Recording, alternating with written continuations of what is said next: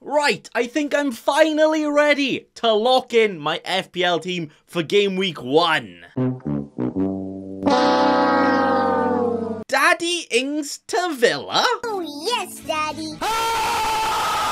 Well, okay then. Well, on that bombshell, it's time for my game week 1 updated draft. What is up, you sexy sausages? A bacon boy here, yeah. And today I have my brand new, updated, definitely not completely changed, and every player is definitely not the same as the last time, right? Yeah. But with news of our very own Daddy Ings. Daddy? I have been a bit discombobulated, so yeah, a little rejuggle, a little reshuffle, and things have changed, alright? So let's actually get into that. With the goal geezer, the goalkeeper, to be keeping me all of the points. It's not Robert Sanchez again. Seriously, you might as well call me Flip Flop FC, right? Because I'm properly going back and forth, backman and forth. Yeah. As one draft I have Sanchez, the next draft I have backman, and today backman is back, man. Where Watford had the best defence in the Championship, which is usually easier to translate into the Premier League, unlike the attack, right? It actually is, mind. I even checked Google Translate. He says it translates perfectly, okay? But I actually see Backman outscoring a Sanchez just because he's more likely to saves and also bonus points. Yes, he might actually get 1 or 2 less clean sheets in the first few weeks, but he's much more likely for a big boy double points haul or something, you know? So I'm just going to Backman myself instead of the crowd, as I actually think he'll get more points than Sanchez. But Backman is also great if you have Foster on your bench. Whoa, bacon boy, spoilers. We'll get into that, yeah. But yeah, Foster's on my bench, and like it. But now, let's move up to the defense, which is stronger than a diamond. Yeah, I didn't really know what to say, and apparently on Google, that's the world's strongest thing, okay? So we're going for it. The diamond defense. I like that. With the first one of them being Sir Trent Alexander-Arnold. I literally suck his left toe every single video I make, bragging of how good he is in FPL, right? So I don't really know what else to say about him. He's just amazing. But if you held me at gunpoint and said, Bacon, tell me why you're choosing him. Oh, okay, I will. Well, last season, he had the highest expected assists out of any defender in his bad season. He's also on free kicks and corners with a big goal threat as well, in a good defence, and also has nipple teasing fixtures. Need I say more? No, I don't. The next defender to join him here is another one with his feet stuck in the mud as well, as he's literally not left my team. It's Luca Dean. Didn't you? He is a very attacking fullback for a team with absolutely spankingly good fixtures, right? So even though we're a bit unsure of how Rafa will do under the Everton, I definitely still think it's worth starting with him because he's got those good fixtures. But because he is priced a slightly more, it's easier to get up to a little bit more expensive defender or just drop down if I need to as well. So absolutely perfect, right? And then the final starting defender is... Are you ready for this? Oh, Jolie Veltman, hey! Now, even though I ain't going near a Sanchez in goals, right? I do rate that Brighton defence, right? Brighton of potential for all those cleany sheets, oh yes. Where even though they have lost a Benjamin White, the Mr. White, and also had a few other wibbly-wobbly injuries as well, for their fixtures, I do think they have one of the best potential to keep clean sheets, which is very, very nice, especially saying their players are very cheap here, like a Veltman, aha. But the reason I have gone for a Veltman over a Sanchez is because he's likely to be a Veltman playing at wing-back, So even though Brighton might not actually score a lot of goals, there's probably slightly more chance that Veltman can get himself some attacking returns and maybe even some bonus points rather than Sanchez getting the saves, right? Because Sanchez might get the clean sheets, just like Veltman will get, but I don't see many saves and bonus for Sanchez. And with Lamperty likely to miss the start of the season, Veltman is literally just the perfect cheap boy to start with. I love it. And that is actually the starting defence donezo. So I have actually taken a little bit of money out of this, right? I've done my own little bank robbery heist.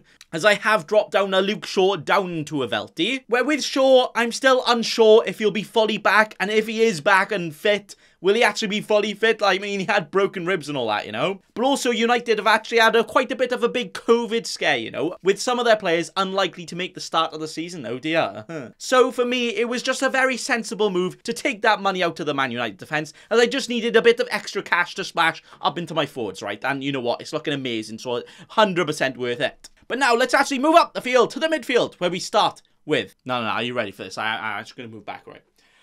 Mo Salah! You little dancer! I'm not going to chinwag about this one too much at all, right? As we have probably hyped up this man this year in FPL more than his own family does, alright? He's just essential, yeah? But not only is he that E-word for me, but he's 100% going to be my captain Game Week 1 and probably even Game Week 2 unless one of his legs falls off. So, yeah, he's got to be in. But the next midfielder and the first Man United fella to join us is not Sancho, it is not Greenwood, and is not Wayne Rooney. Okay, that one's probably a bit more obvious, but, you know. As this player is Bruno! No, yeah! I will not be going Bruno with no Bruno in my team. He's staying in my team, right? As how can you turn down the guaranteedness of having the heartbeat of an improved Man United attack, who also scored the most points out of any other player in FPL last year, whilst also having amazing fixtures. But also being at that price where you could downgrade to anyone later on, whereas it would be quite damn hard to try and get up to him if you spread that money out straight from the start, right? So for me, 100% though, not worth the risk, so 100% though in the team for now. But next, we have someone that has been quite tickling my pickle in pre-season, you know. And it is the man who actually loves an equaliser. Huh? Can you guess?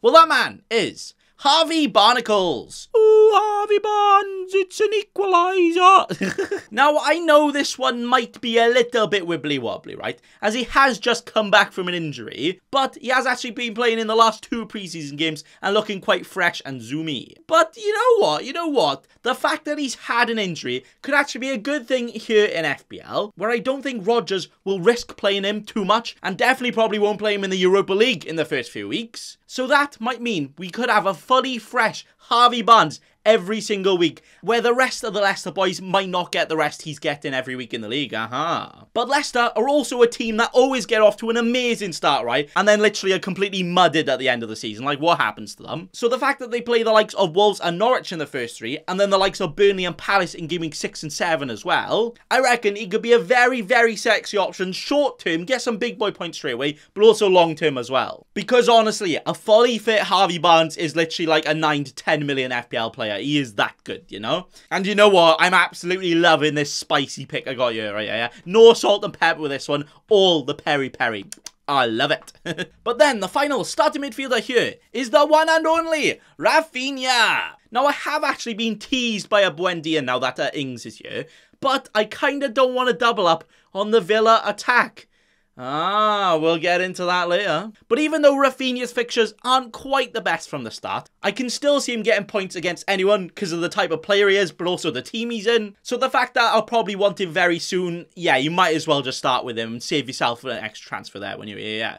Not overthinking it, he's in from the start. And that is actually the starting midfield done. I've stuck with the 2 premium boys in here, as I am actually one of the cheeky boys that will admit that I will captain Bruno. I probably will do it in Game Week 3, maybe even Game Week 4 as well. Then I see Barnes and Rafinha as 2 players, if they were fully fit all season, are very much underpriced, right? They're honestly such great picks. So not only could do very well at the start, but also long term as well. But let's move forward onto our forwards and the final starting players in this team, yeah. Starting with, yeah boy, I've actually gone and done it, lads, alright, because that one, the first forward here is Danny! That is right, I've actually gone for him. I've gone for the Danny Ings in here. Oh yes, Danny! Now, I am a massive Daddy Ings fan myself, right? Where I owned him for the season before last, where he went on and scored like 20 goals. I literally got him in when he was like 6 million, when he only scored like 1 goal. And I also started with him last year, so yeah, that just kind of shows the relationship I have with Daddy, alright? No daddy issues, yeah. But now, he has moved to the Villa. Who the heck saw that coming though? Literally nobody suspected that. What? But the Villains have 3 very great fixtures at the start, and I got a feeling Ings has got to be straight Ings that team, right? They can't buy him and just not play him Game Week 1 or whatever, you know? But also, he will probably be on penalties there as well, Now, you could say it's a little bit risky, right? Like, he hasn't had a pre-season with them. You don't know if he's going to gel well. But honestly, when you have a forward that good, as long as there's good creative players behind him, which he will have, then surely he will be able to score, especially in those sexy 3 green fixtures, But my plan all along with the Villa attackers was just to keep them for for 3 weeks anyway. So even if Ings doesn't pay off or it does pay off, I'm probably going to sell anyway. So no problem with risking that one. But also the fact that Ings is actually priced slightly more at 8 million, it could actually allow a much better future move to happen as well. But Ings also being slightly more at 8 million could be amazing, right? As you could very easily drop him down to one of those slightly mid-price forwards, yeah. So it could be a perfect building block and bridge to get in all of the best attackers, especially when a lot of fixture swings happening, right? Like, I'm really eyeing up the likes of like a Jimenez or maybe even a Pukki very soon. So perfect swap after that. Lovely. Basically, for the first 3 weeks, he's going to score us all the points and then we will all be shouting, "Oh yes, daddy!" Next to him, though, is Antonio. When and if the beefy boy himself is fit, he is actually one of the top strikers in the league. West Ham also shown us last year that they are not a team to mess about with anymore, right? They can beat anyone. So the fact that they play the likes of Newcastle, Palace and Southampton in the first four, 3 teams that I think are going to concede quite a lot of goals this year, literally all of the goals for Antonio incoming. And he can just do his celebration, you know. With no Europa League and a week's rest in the first few games, Antonio should be alright and shouldn't get injured right at the start, right? So I don't think that is a problem as well. He also has great players behind him, like a Bowen and a Ben Rama, which a lot of people are being teased by, you know. They're like, oh, they're proper tickling my pickle, yeah. But as always in FPL, it's usually much better just to go for the main man, right? I've thought about it, and if I was going to go Bowen or Ben Rama, I would probably pair them with Antonio and not an instead. But right now, I've gone for what I've gone for, so Antonio is the man here. And then to finish off, Bacon Boys Premium Starting 11. Oh, it's just amazing, right? With Callum Wilson, hey! He has been proper in and out and shake it all about in this team. But with Iheanacho maybe not starting for Leicester, and even more so in pre-season, he doesn't look like he's going to be a regular starter. And now also Watkins being prop all up in the air because of the Ings move. For me, it's got to be Wilson, or maybe Tony. But for now, I've gone for Wilson. He's got good home games to start with, whilst also being the main talisman for a Newcastle team who actually looked very attacking at the end of last season, whilst he is also on penalties as well. It's literally the perfect recipe, the perfect ingredients. You pull it out and you get all of the points. Hey, yeah boy. And that is the starting 11 done. We have a very nice team structure in here, don't we? Yes. Yes, I do. Agree with me now. As we have a premium, mid, and also a budget defender in there. We have 2 premium mids and 2 mid-priced mids, and then also 3 mid-priced forwards as well. But with Barnes also being slightly more, and Ings also being slightly more than the other ones at the mid-price, you know? It also could give me that extra bit of flexibility, as it's a bit easier to get up into those other players. Also, if I drop down, could give me even more money as well. Oh yeah, I always forget about my bench, don't I?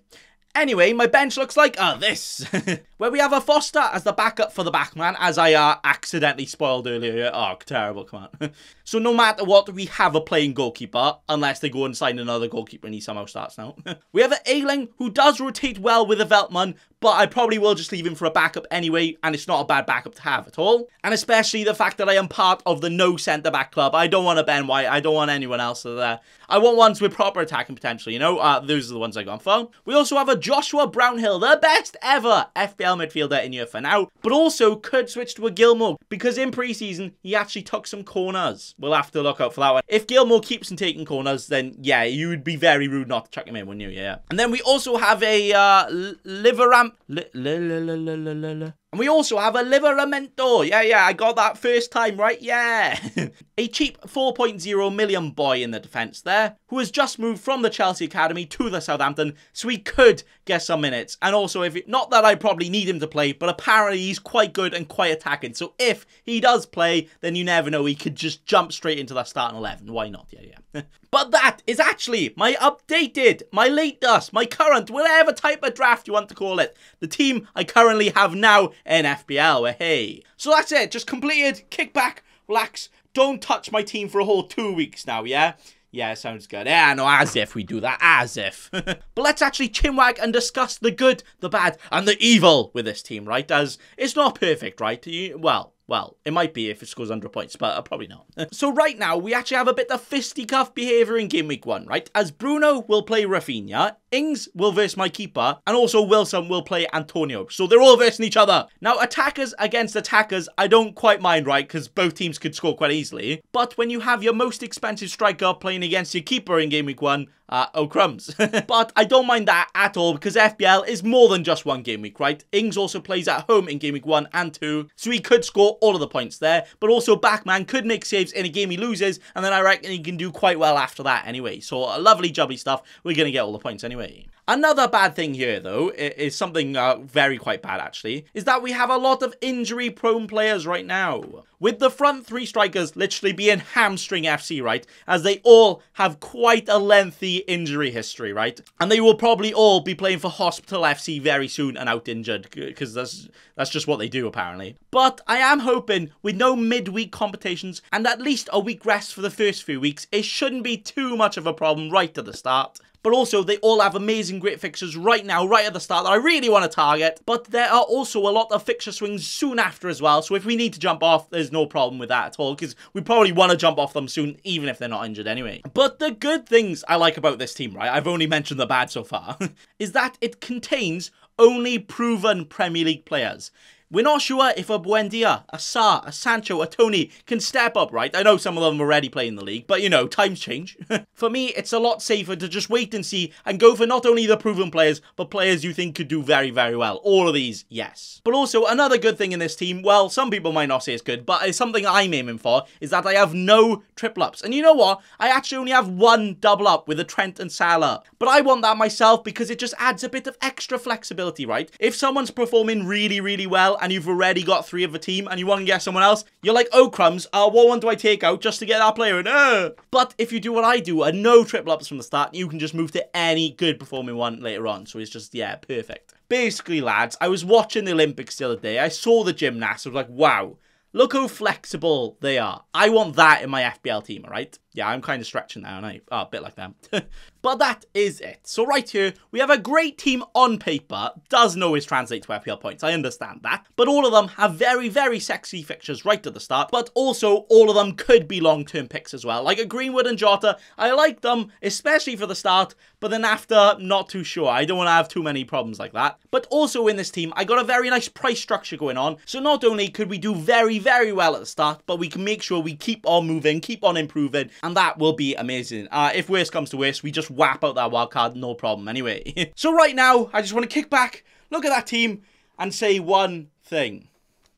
You absolutely love to see it all. Look how good that team is. I'm loving it. Hey, but that is going to be it for today. Thank you all for watching. Let me know your current, latest, updated draft, because I want to know, yeah? But also, remember, don't be a cheeky scrub. Subscribe to Nathan Bacon right now.